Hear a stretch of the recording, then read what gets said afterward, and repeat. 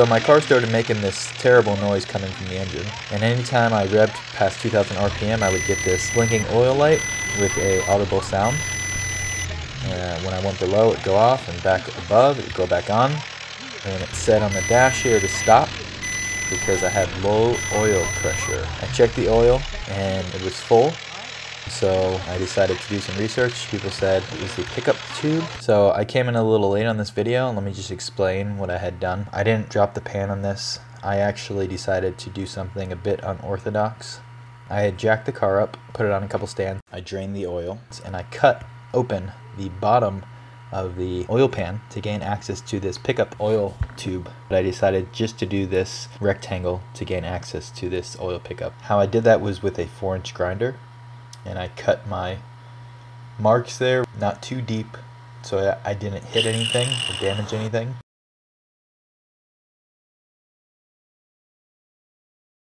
In the corners, because the grinder could not get all the way back there before the plate would come out, I just used a metal Sawzall blade, and by hand I just cut out all 4 corners, and the plate just fell right out. So the good news after doing this was the oil pickup tube was the issue. You can see here how clogged it is. The oil is just barely dripping out. So that was the issue that the car was having. Basically, with this design, you have to jack the motor up and then drop this frame here to gain access to 3 bolts. And I just didn't have the equipment, so I decided to do something unorthodox. Follow along.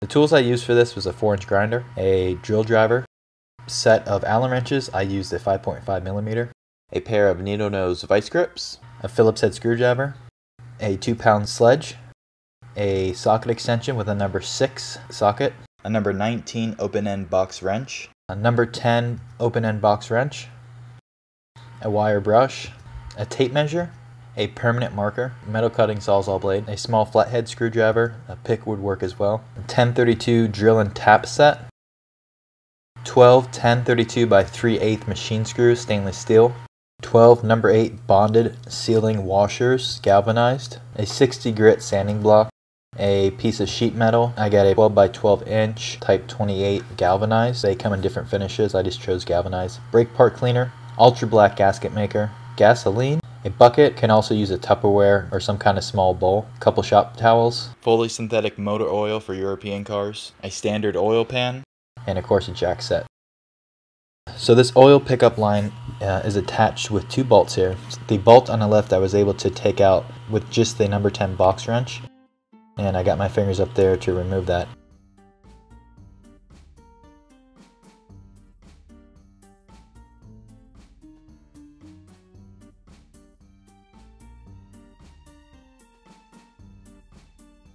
The second bolt here was a lot more difficult for me to get in. I actually could not use a open-end box wrench. I had to modify an Allen wrench. So what I did is I took a 5.5mm Allen wrench and I cut the front so I had just enough to get it in the hole, and the bottom so that it was short enough to get into the oil pan area. I used a pair of vice grips so that I could put this Allen wrench in place to break the bolt loose.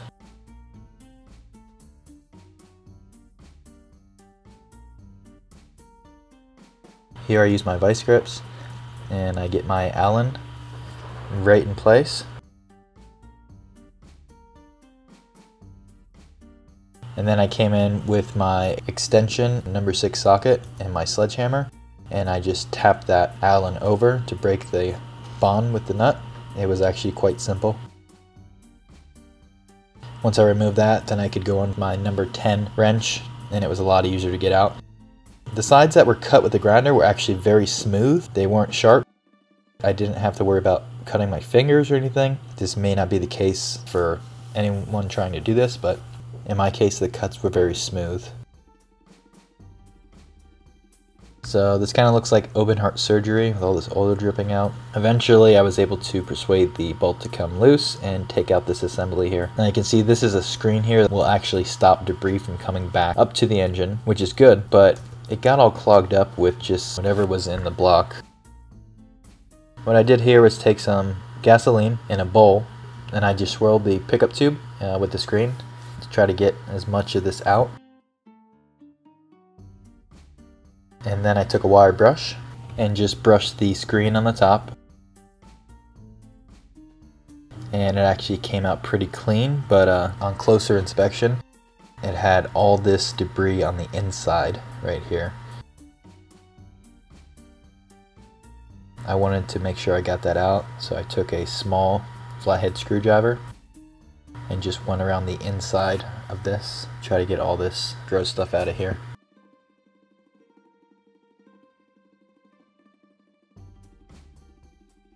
Now it looks like some of this is plastic from a guide, because I know the guide is brown on top where the cam chain is, so a little bit was that. Other stuff was a lot of like dirt and whatever got into the engine. This was doing its job, but it got clogged up and needed to be cleaned out. After I got all that debris out as much as I could with the screwdriver, I came back with some more gasoline and just shook this up really good. And gasoline does really good at breaking all this up. I got it cleaned up pretty good. I didn't see a need to buy a new one, so I just decided to use this original one.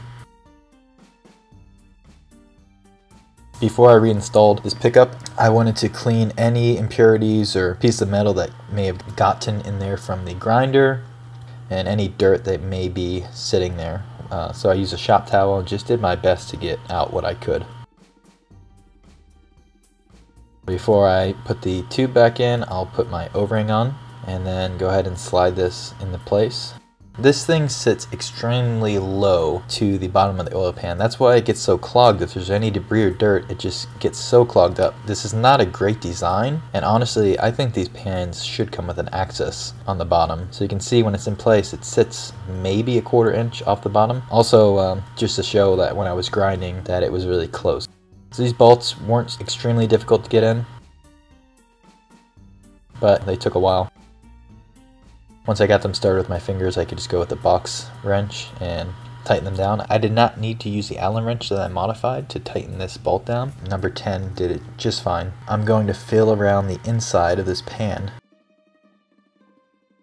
and basically get a measurement how far I can set screws to drill and tap new holes to put this plate on. I measured the most shallow part of the pan and got an average around 1/2 inch. So I'll do a 1/2 inch around.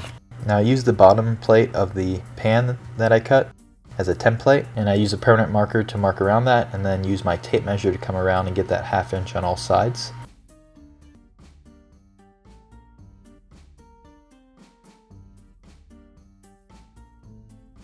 I use this for a straight edge and just mark this out so I know not to cut it.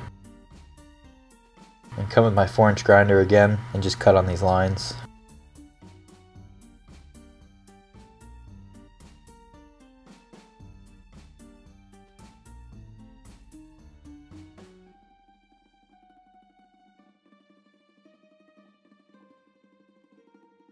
This plate is pretty rough, so I want to clean it up on the edges. I'm not just going to clean it, I'm also going to rough up. I'm going to scuff a few inches in. This is so that the gasket maker can adhere properly to the surface.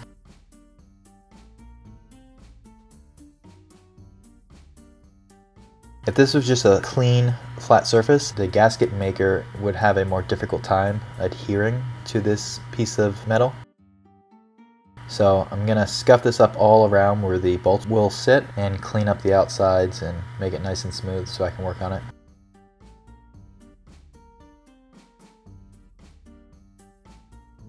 After I scuff it up with my grinder, I'll come back with the 60 grit sanding pad and just give it a once over.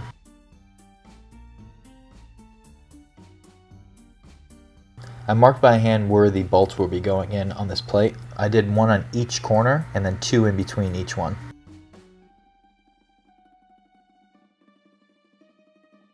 After I marked the holes, I went to my drill and tap set, took out my drill bit, and got to work with my drill driver.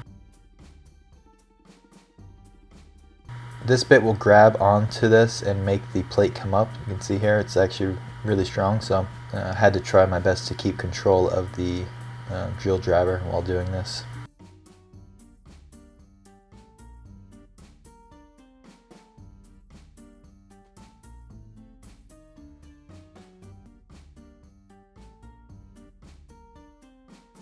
After I got my holes all drilled out, I went ahead with my grinder and gave this another once over, scuffed this up on both sides now, just because.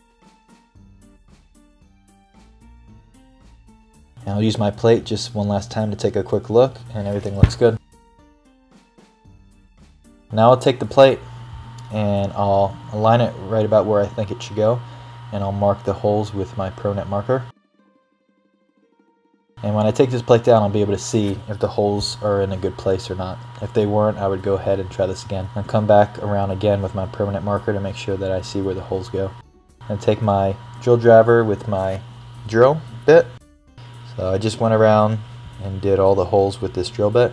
And again, this drill bit tries to just go right into the pan here, so I had to try to keep control of this as much as possible. Some of these came out really crooked, but it wasn't an issue.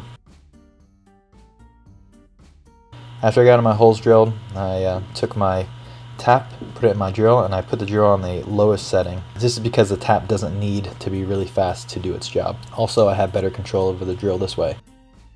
When I do this tapping, I'm just going to let the tap do the job. I don't really put any pressure on. And anytime I felt a little bit of resistance, I would stop and ease back the drill, let some of the metal shards come out, and then go back and tap the rest.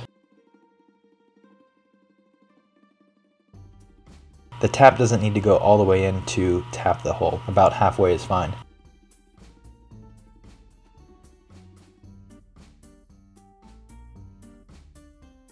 After I tapped my first hole, I went ahead and used my machine screw to make sure it all matched up fine, and that was a tight fit, so I was feeling pretty confident about this. So I went ahead and tapped all the holes. Again, some of these holes were pretty crooked from my drillings, but it wasn't an issue. And I wanted to make sure that all these holes were good to go, so I went ahead and did a once around with a screw. I took my 60 grit sanding block and I went ahead and cleaned up. I scuffed this whole area because I want that gasket maker to adhere to both the plate and the pan.